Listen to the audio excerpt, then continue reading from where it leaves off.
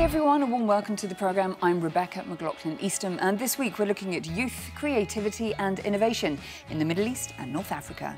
We'll introduce you to the UAE's Youth Minister, who became one of the youngest government ministers in the world when she took the role. The future is about jobs. Youth have a restless quest for purpose. A little bit later on, we'll meet an Emirati who is keen to carve out a career for herself as a voiceover artist, despite the challenge of being blind. But first, in a bid to fully harness the potential of Emirati youth, a dedicated venue has opened up in the capital, and Inspire Middle East went along to check it out. Against the UAE capital's skyline of towering high-rises, the Abu Dhabi Youth Hub stands out. It's an undulating architectural space, housing a library, a music room and theatre, and ergonomic meeting rooms. And then there's the incubator, a workspace designed to support startups and businesses in their early stages. The Hub's manager told Inspire Middle East that all entrepreneurs, mentors, students and employees between 15 and 35 years of age were welcome at the centre. She says many success stories have come from the venue's aim to connect people and foster innovation. Waqa is in a way an app made easy for you to connect together all the flower shops in Abu Dhabi for you to be tap on, click away to order your own kind of celebrations. So the idea behind it, as an owner for a startup business, she came across one of the students, or I would say someone who's still in their career, start of their career growth. And it was a simple conversation that led to a work opportunity where a videographer came across with the startup business, and they actually worked together to market her upcoming startup. This year, the Arab Youth Survey discovered what more than 3,000 Arabs in 15 countries and territories had to say about their future. On the education front, 3 in 4 young Arabs are unhappy with the quality of education in their country, and more than half want to pursue higher education in the West.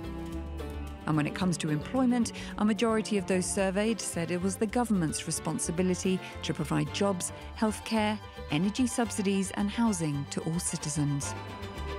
As for where the majority of young Arabs would like to live in the Middle East and North Africa, the UAE held on to its #1 ranking for the 8th year running.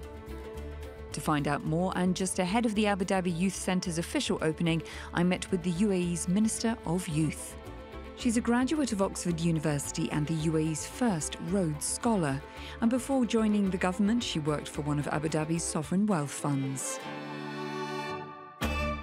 Minister, thank you for speaking to me today. It's an honor and privilege. Tell me a little bit about where we sit. So one of the projects of the Federal Youth Authority are youth hubs or youth centres around the 7 Emirates. And you are in Abu Dhabi Youth Hub, which is the first Abu Dhabi Youth Centre, and it's focused on maximising the potential and passion of young people and harnessing their talent by creating different spaces that can empower them, whether you're an entrepreneur, whether you're an artist. We're here in the kind of music room, which is soundproof for a violinist who can play, or a pianist. You were appointed Minister of Youth in your very early 20s. Did that present you with any challenges?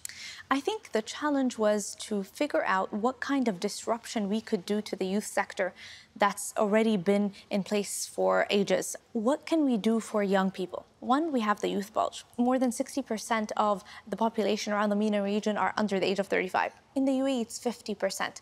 And the question is, I think the main challenge is roughly 50 years of our country was built by our natural resource and oil. And now the next 50 years are going to be built by our natural resource, which is our human capital, our Emirati youth. Regarding the latest findings of the Arab Youth Survey, were there any stats that stood out to you? Any surprises? It didn't surprise me as much because I can sense from the findings that young people want to hear more from their government.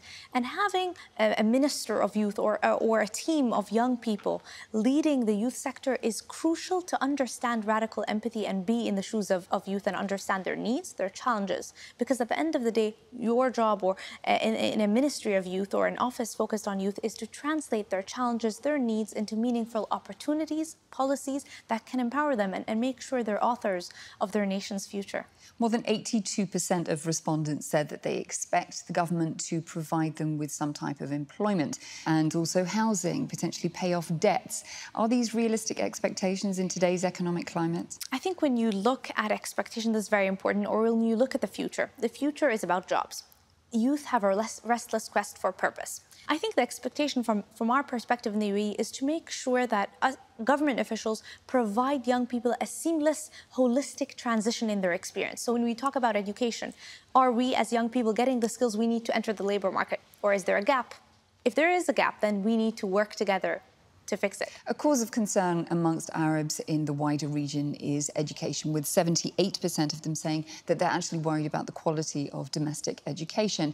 A lot of Emiratis do choose to study abroad. Do you therefore feel that there is a brain drain? Do you need to do more to retain them here? It's great that we have Emiratis who study abroad, and fantastic that we have Emiratis studying in our national universities. We have wonderful universities here. And I think what's very nice is that we have great scholarship for the exceptional students to go to Ivy League schools. This is something that I think we're very proud of and we want more of. We want to see more Fulbright scholars, Rhodes scholars, Schweizerman scholars who are Emiratis. If we were to compare the situation with the UAE's youth to the wider Levant region, are the challenges the same, especially when it comes to fostering and nurturing talent, boosting confidence and empowering the youth? I think one of the main challenges or differences, if I may say, is that maybe in that area of the world, they don't see it in the same way that the UAE sees youth. The UAE sees young people as assets, as potential.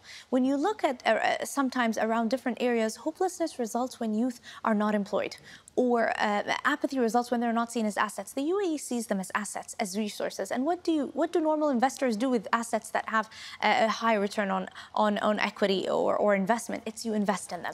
A challenge of recent times has been encouraging Emirati youth to seek jobs in the private sector and not just the public sector. Has anything been done to achieve that more successfully? So what's very interesting is there's so many different ministries and authorities working on the idea of encouraging Emiratis in the private sector. Some are going to go into entrepreneurship, of course.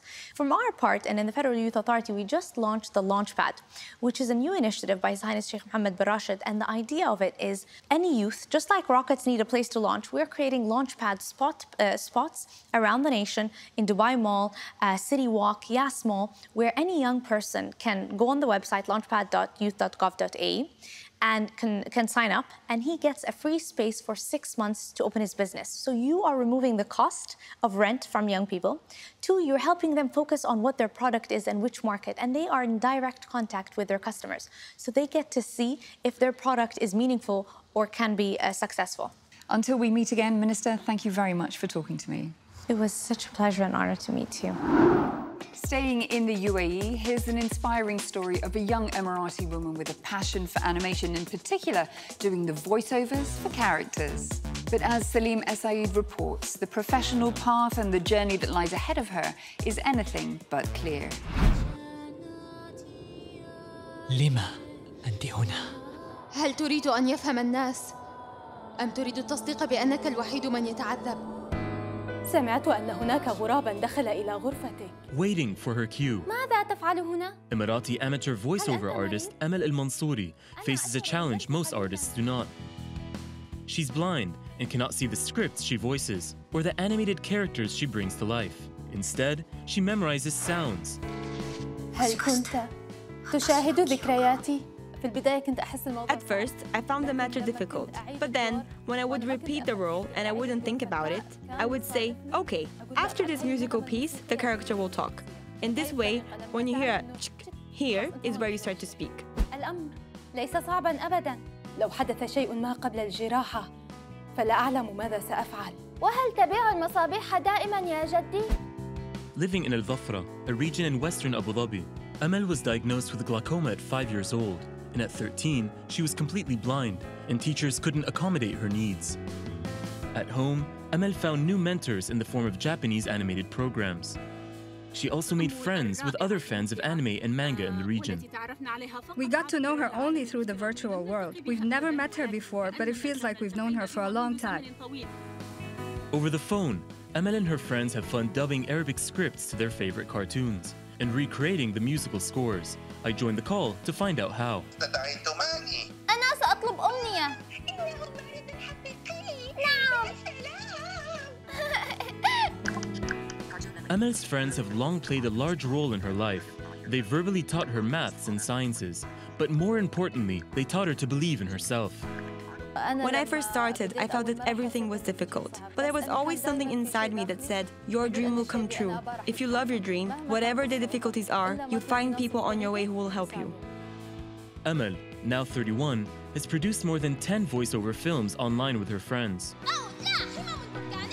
Amel is determined to realize her dream of one day becoming a professional voiceover artist. She's also keen to pass on her courage and confidence to the next generation to help them discover their own dreams, even if they can't see it yet for themselves.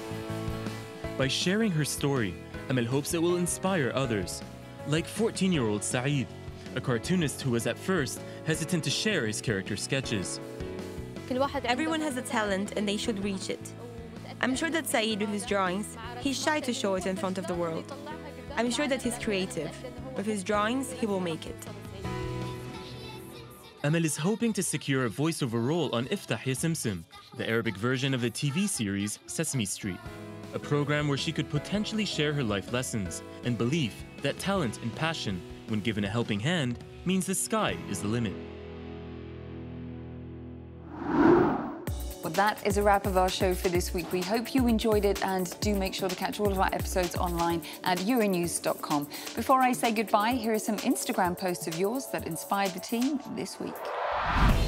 Volunteer Asma showed people building upon their experience with Lego at workshops by Sharjah Youth Centre. And Sheikha attended a 3-day workshop at the Youth Hub in Dubai, held by an Emirati youth organisation.